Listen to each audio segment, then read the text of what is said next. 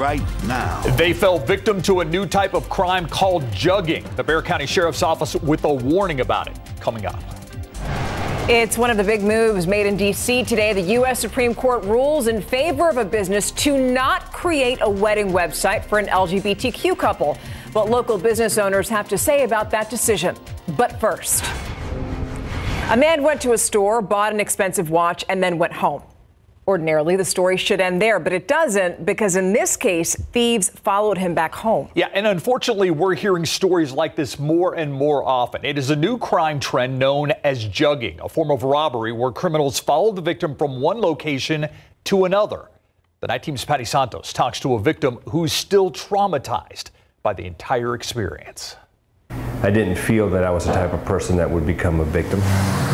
That's why when John picked up a luxury watch from the shops at La Cantera, getting robbed wasn't on his mind. Picked up the watch and walked out of this store at La Cantera. Ended up going from that store to go have dinner with the family and still had no idea and was completely unaware that I had become a mark.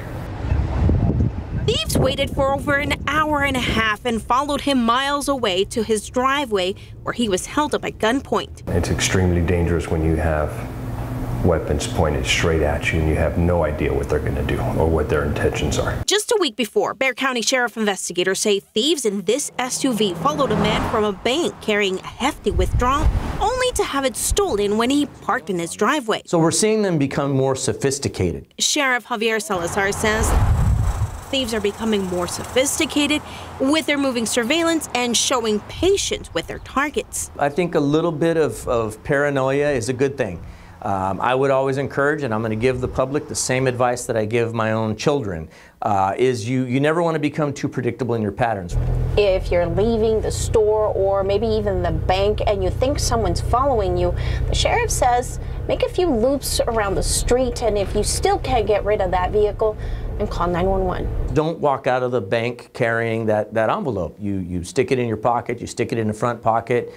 There's a bunch of other things that you could do to not be such an easy target. John had no idea this is the way thieves are operating, but says next time he'll be ready. What it's done to us has made us very prepared. We are prepared. We are looking out, and our community is looking out. So our community has come together also. And he says this has really affected his whole family and their sense of security, but he really wanted to share this story to alert our community. You spoke with the sheriff there. What else can we do to protect ourselves, Patty? Well, law enforcement says everyone can keep an eye out for each other. If you see someone suspiciously sitting in a vehicle in a parking lot for no particular reason, be suspicious and maybe alert authorities and call 911. Patty, thank you. Sometimes being paranoid, not a bad thing. Exactly. It's true. Thank you, Patty. To other news now. He was her boyfriend. Now he's been sentenced to 20 years in prison, found guilty in the death of his one-time girlfriend, Kaylee Mandati. The 19-year-old Trinity University student died of blunt force trauma in 2017. Mark Howerton, who was initially found not guilty on a murder charge, was convicted on the lesser charge of aggravated assault. The 20-year sentence, the maximum punishment possible. Kaylee and Howerton were involved in what friends described as an abusive relationship. In a statement, Bexar County District Attorney Joe Gonzalez says Kaylee's death is a tragic reminder that domestic violence has devastating consequences. Howerton must serve half of his 20-year sentence before he's eligible for parole. A local child psychologist accused of indecency with a child died before getting his day in court. We're told that 44-year-old Dr. Timothy Kimball died last Friday. He was set to have a pretrial conference on July 13th for allegedly violating a protective order that stemmed from his indecency arrest back in August 24th of last year. San Antonio police say the mother of Kimball's alleged victim had found a hidden camera in her daughter's room. Kimball later admitted to recording the victim. But right now, we don't know how he died. The search continues tonight for the driver who hit a woman, then left her to die on the side of the road this morning. It happened just after midnight at South Flores Street and Genevieve. That's near Southwest Military Drive. Police say the woman was pronounced dead at the scene. Right now, officers don't have any suspects. Tonight, family and friends coming together to say goodbye to the woman who was killed by San Antonio police officers last week. We're talking about 46-year-old Melissa Bettis. She was shot in her apartment on Old Pearsall Road last Friday. Her family didn't speak with the media today, but they did share pictures of a memorial service through the Packard law firm. Now, last Friday, Sergeant Alfred Flores, Officer Eliezer Alejandro, and Officer Nathaniel Villalobos shot and killed Bettis. SAPD terminated all three. Now they're charged. Police Chief William McManus said that Bettis was having some sort of a mental health crisis at the time and that the officers did not follow department training. It's a decision many were waiting for. The United States Supreme Court has effectively killed President Joe Biden's $400 billion plan to cancel or reduce federal student loan debts for millions of Americans. That plan challenged in court by a group of Republican-led states and others. The court ruled today the Biden administration overstepped its authority in trying to cancel or reduce the student loan debt. Following the ruling, the president said, quote, "This fight is not over," and his administration will be moving forward with the new relief plan. Area lawmakers reacting to the Supreme Court's ruling today. Senator John Cornyn released a statement saying, in part, quote, "I'm glad to see this disastrous policy struck down, and I urge Senate Democrats to work with Republicans on common sense solutions to make higher education more affordable." And Representative Lloyd Doggett also reacting to the news. Doggett says in part, quote, "This decision will not deter our efforts to overcome GOP obstruction and make higher education more affordable while providing relief to Americans as they continue to bounce back from the pandemic." End quote. So that wasn't the only decision out of D.C. today. The end of Pride Month comes with a new Supreme Court ruling. Businesses can now deny service to LGBTQ plus customers, citing free speech rights under the First Amendment. The Night Team's Avery Everett joins us live from the Strip on Main Street. Avery, the Supreme Court gave its opinion. Well, now Texans are sharing theirs. Well, it's a victory to some and a loss for others. For people we've been talking to here along the Gay Strip tonight, they say Pride Month pushed them to be their authentic selves. And now this decision is pushing them to fight for their freedoms. The rainbow paint along Main Street is starting to fade. But Randy Cuniff says the pride in this strip is far from it. I don't think that anybody's going to stop. I know we're not. On the last day of Pride Month, the Supreme Court changed legal precedent, ruling businesses across the U.S. can refuse service to LGBTQ plus customers. Justice Neil Gorsuch says this falls under free speech in the First Amendment. Tonight, Senator Ted Cruz applauding the decision, posting on Twitter that this is a victory for the Constitution and religious liberty. Cruz sent in a legal opinion just a year ago for this case in support of free speech. 20 senators and 38 members of the U.S. House of Representatives supported that statement, with Cruz saying this ruling would ensure Americans can pursue their work without compromising their religion. But Cuniff, who owns 4 out of the 5 bars on Main Street, says this decision is disappointing. And now we're just rapidly moving backwards. This ruling aligns with a political spotlight that's already focusing in on the rights of the LGBTQ plus community. And here in Texas, we can actually see some of this legislation take effect on September 1st, including Senate Bill 14 that restricts transgender youth from accessing transition-related care. We've had a pretty horrible year, especially with the Texas legislator. Robert Salcido Jr. with Pride Center SA says this decision won't erase the LGBTQ plus community. You can't do it. We're everywhere. We're part of every community. But he says it's giving him power to push forward. There's still a lot of work to be done. And as a community, we know that we, in the past, have come together to unite and to be one with one another. And we're going to continue to do that. Just this year alone, the ACLU reported more than 500 anti-LGBTQ plus bills have been brought up across the country. To see what other bills take effect on September 1st here in Texas, you can check out KSAT.com. Reporting live, I'm Avery Everett, KSAT 12 News. Avery, thank you. And now for a look at some of today's big headlines in your Nightbeat News Flash. The Biden administration now moving forward with plans for Medicare to negotiate directly with drug makers. Despite several lawsuits, the agency released new guidelines for its program on how it selects the first set of medications. Medicare is going to announce the first 10 drugs that have been selected for negotiation by September 1st, and then it says it's going to agree on prices for them by 2026. However, 2 pharmaceutical filed lawsuits against Medicare argued that the program is unconstitutional. Little Miss Sunshine Oscar award-winning actor Alan Arkin is dead. His family released a statement saying so this week. Arkin's career spanning more than 7 decades, and with stints in movies like Argo and Going in Style, he was known as one of Hollywood's most versatile actors. Alan Arkin was 89 years old. And that's a look at your Nightbeat News Flash. Now, TxDOT is celebrating the end of a project aimed at making driving just a little smoother on Highway 281. Yeah, it's a big change. This morning it held a ribbon-cutting ceremony to mark finishing Phase 2 of the 281 North expansion project. It stretches from Stone Oak Parkway to Borgfeld Road in the far north part of Bexar County. Texas transportation officials hope this will ease traffic jams on the highway as the population in the county continues to grow. And as we get ready to start a new month, there are several KSAT community events we want to let you know about. We're teaming up with our KSAT community partners for a phone bank on July 20th, all in support of Project Mend. Yeah, the information's right there on your screen. Project Mend works to improve the quality of life for those living with disabilities and illnesses through refurbishment, reuse, and the redistribution of medical equipment and other technology. Pack your patience if you're flying out of town this 4th of July weekend. Many Americans left stranded this week because of canceled or delayed flights. What you can expect when you head to the airport.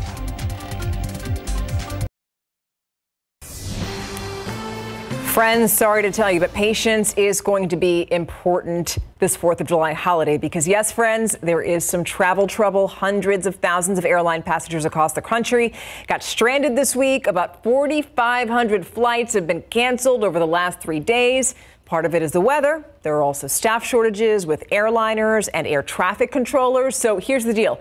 If you're in a bind, one expert says that you should call your airline's international number. Just because you're located in the U.S. doesn't mean that someone working for the same airline located in London, for example, couldn't help you just the same. They have the same access and can get you rebooked. Something else to consider. Yeah, earlier today, dozens of flights were delayed at the San Antonio International Airport, but we just checked about an hour ago, and at least for tomorrow, most of the departing flights at the airport are running on schedule. Well, that's good news. So if you're staying in San Antonio over the holiday weekend, plenty for you to do here. Local influencer Stephanie Guetta actually stopped by our studio in our 6 o'clock show, like she does on Fridays, to give us some ideas on what you can do if you were out and about this weekend. This kicks off this weekend a new exhibit called Still Brewing Art, and it is going to be this amazing historic to modern day exhibit of beer culture in San Antonio. Yeah, the San Antonio Museum of Art, which was once the Lone Star Brewery. Okay. Yeah, so it's appropriate they have a beer-themed art exhibit from now until September 3rd. Something else going on out in Cibolo with Santikos Entertainment. They're ending their Beats and Brews series with a concert tomorrow. They're going to have artists Autumn Michelle and Nikki Diamonds performing. For more information on the events, you can watch today's Puro Picks video on the homepage of KSAT.com. I love her. She always knows about all the good things that are going on every single weekend. Well, things that you might not know about. Yeah. She's great at bringing some of those out. At the neighborhood level.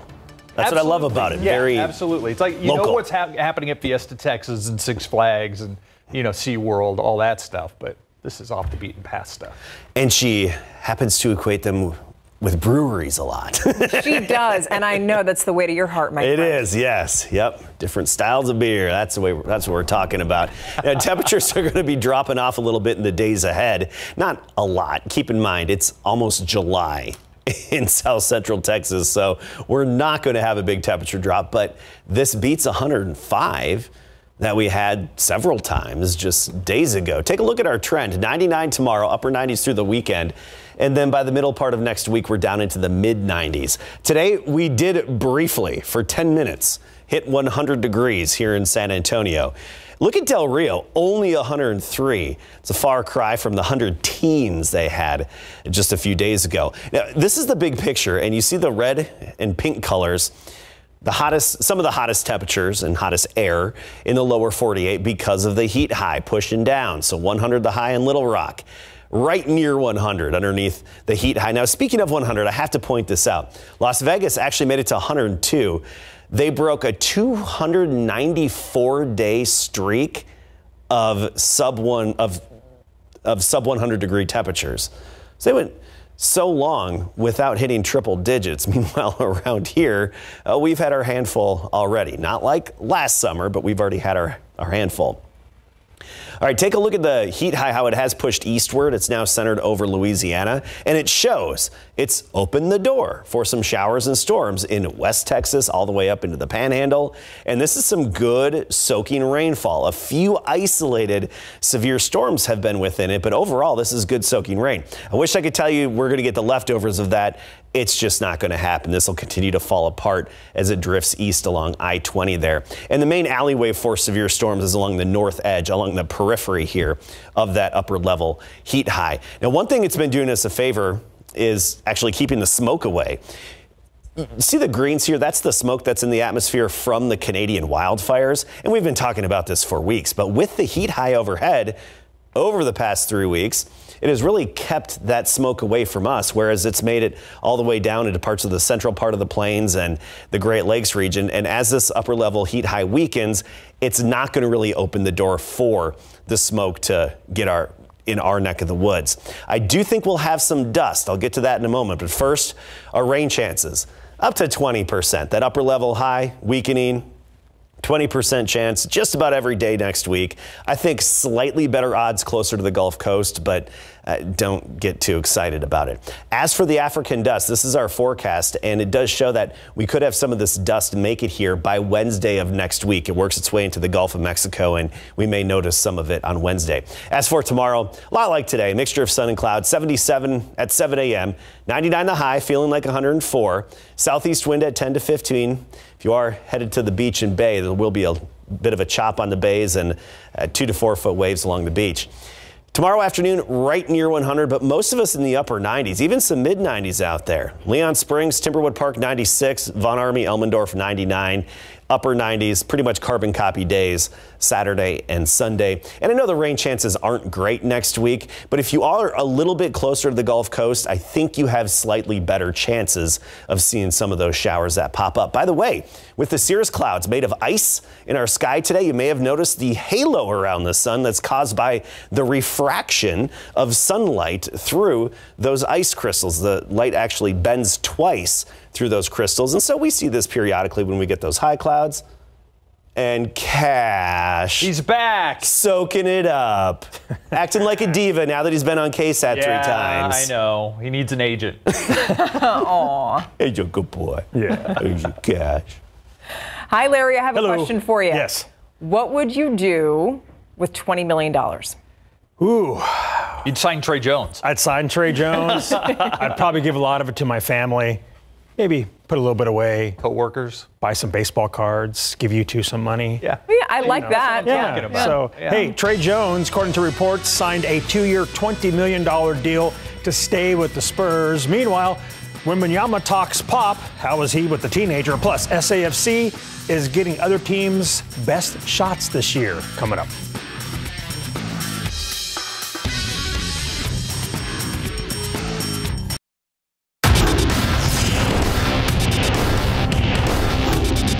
I tell the players this is an absolute privilege as well that we're getting everybody's best game, A game. Ellen Marcina and SAFC have no problem getting everybody's best shot in big board sports. All right, life is calming down a bit for Victor Wembanyama as he settles in with the San Antonio Spurs. Getting drafted #1 overall is awesome, but certainly puts a lot more on one's plate. Plus, not only is Wemby getting used to a new city and teammates, but he's also adjusting to a new floor boss in Greg Popovich. So what are Wemby's early impressions of Coach Pop? He works out more than I thought. You know, every morning he's there running on a treadmill, lifting weights. Other than that, he communicates a lot with me, and he doesn't want me to make, he wants to take care of me and he wants to avoid me making some mistakes, and he's really present, and it's really comfortable. Wemby added that defense is the first principle the team is being taught.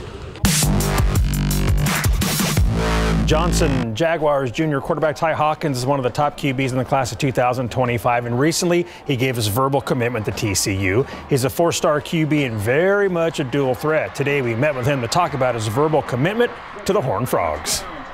I just love the school. I love the coaching staff and everything about it. I feel like making my decision a little bit earlier is a little different for most people, but I really like it, and I think I could stick with it for the rest of my years of high school. And then when I get to TCU, I'll be able to like build my team around me because I'm already committed, so I can try and get other people to commit also. So I think it's just like I think it's also like the perfect fit for me. Okay. Just their scheme that they run and our scheme we run at Johnson, it just fits. So you don't feel it's too early for you to commit and you still have 2 years left in high school? No, sir, I don't feel like it's too early at all. Okay. I feel like now that I'm committed, the bond with the coaching staff and the OC, Coach Bryles, and me is just gonna grow and get better and better, and with time it just like it's going to be good. Yes, sir. Can you expand on that relationship with Coach Bryles? I read some stuff online that you two really connected. Yes, sir. So when like he came to the school for the first time, we talked. I really liked him, and he offered me then. And then when I took my visit, I really enjoyed him. Me and my mom loved him. Ty says the recruiting process was kind of painful and that he's glad it's over with. Heading into their home match this Saturday, San Antonio FC sits fourth in the USL Championship Western Conference with 25 points. As head coach Alan Marcina said, they're getting everybody's best shot. Now, Birmingham Legion FC is bringing their A game to town to face the reigning champs. You know, at the same time, like all teams, they have their strengths, they have their areas that we want to exploit, and we want to try to turn them. And we have to be ultra aggressive. We know that every opponent that we play, this is their match of the year. This is a fact. When you are the reigning champions, everybody's bringing their A game against you. So sometimes it's more than just tactics. It's about the intensity, the aggressiveness, the grit, and it has to be more and more of it. We've been very good. Don't get me wrong on those perspectives, but we still have to give more. SAFC will host Birmingham Legion FC Saturday night at 8 at Toyota Field. Josh Young and the Rangers making history after the break. The Texas Rangers made franchise history, having 4 players named All-Star Game starters, and they are Marcus Semien, Corey Seager, Jonah Heim, and San Antonio's very own third baseman Josh Young. The McAlum is the first Rangers rookie to start an All-Star Game since the franchise moved to Texas in 1972. It's really just really special. And you look back on it and you dream about it, and to do it in my first season is truly amazing. How excited are you to have so many of your teammates there with you, especially in the infield? I mean, we pretty much got the whole infield. I mean, that's going to be just super fun to share with those guys. Rangers hosting the Astros tonight to start a 4-game series at Globe Life Field. Bottom of the 4th, tied at 1 when Josh Young unties the game with a solo homer to right field, and it's 2-1 Rangers, his 17th home run of the season. But Houston comes back, tied 5. Mauricio Dubon comes through with a 2-run double to left field, and the Astros take Game 1 by a final of 5-3. And in the Texas League tonight, the Missions beat the Rough Riders 10-3. Handily. Yes. Right. Roughed up the Rough Riders. We'll be right back.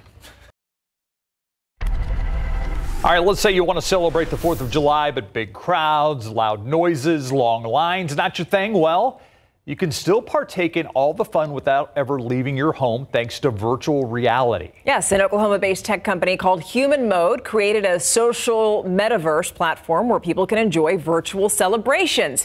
In the digitized Freedom Fest world, you'll be able to experience the best of the 4th of July, from setting off fireworks, riding a jet ski and a Ferris wheel, and also playing games. But, you know, there's nothing like the real thing. Yeah. Sorry. But you probably have to have one of those headset things. I hope you could hack it to where you could just take everything and light it all out at once, like out of your hands in that universe, whatever it's called. Yeah. Is that one thing where they like set off would look like a Roman candle, but it was much bigger than a Roman That's what I mean. candle. We need more of them. Yeah. That'd be rowdy. That'd be rowdy. Have a great weekend. Happy 4th.